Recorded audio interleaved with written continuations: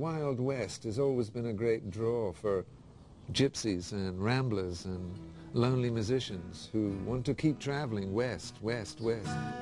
Sitting here in Joshua Tree, playing guitar. I ain't got nowhere to go. No matter how small Joshua Tree was then or now, it's not an intolerant society. It's not the small village that wishes to preserve a tradition and is scared of incoming crazy actors and musicians and writers. We're just sitting here on the porch playing guitar. We ain't got nowhere to go. Why would you come out here on the edge of civilization? Just beyond that mountain over there is the Great Mojave. There is nothing for miles and miles and miles and miles. Sitting here in Joshua Tree, I ain't got nowhere to go.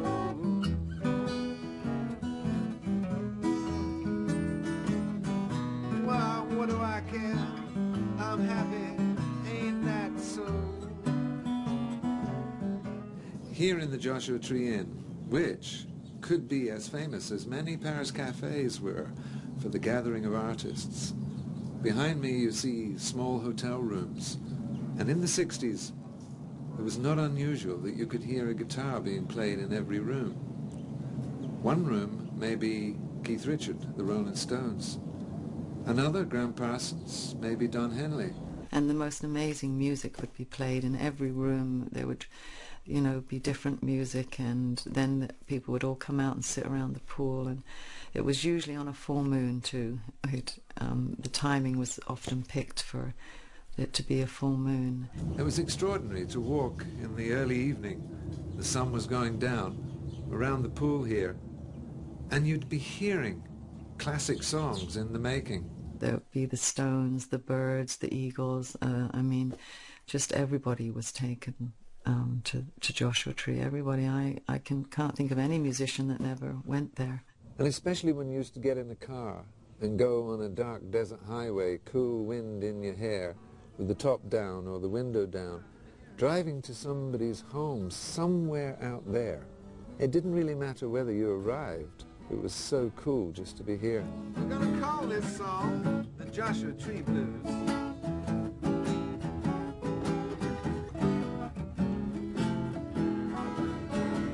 We want to tell everybody the news. All right.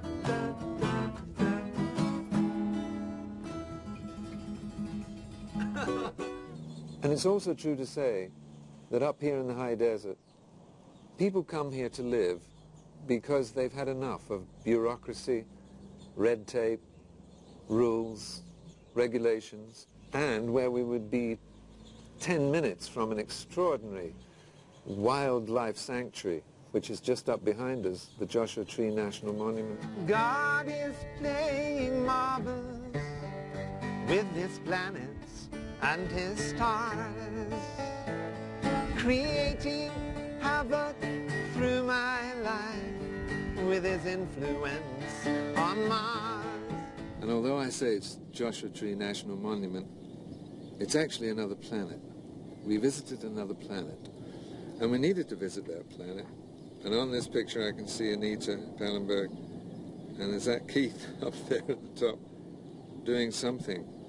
And then Graham Parsons right in the middle there with his velvet pants on, playing a guitar.